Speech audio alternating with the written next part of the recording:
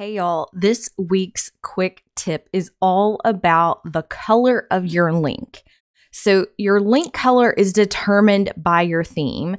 As you can see right there in my link on my Google slide, and you can actually change this without having to physically go and highlight and change each and every link. You can change the color in your master slide. So go to slide, click on Edit Master, click on the master at the top, and then at the toolbar, you'll see a little color palette. And if you hover, it says Theme Colors. This is where you can change those theme colors. So click the drop down, go down to Link, and you can pick whatever color that you want. So you can change that color.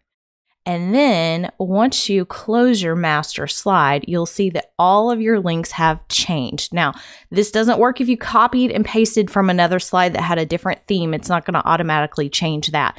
But this will save you tons of time if you like to get everything just right in Google Slides. So that, again, that is in the master slide where you can change that theme color.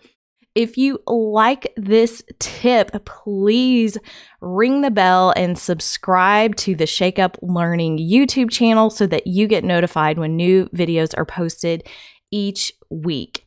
Bye, y'all.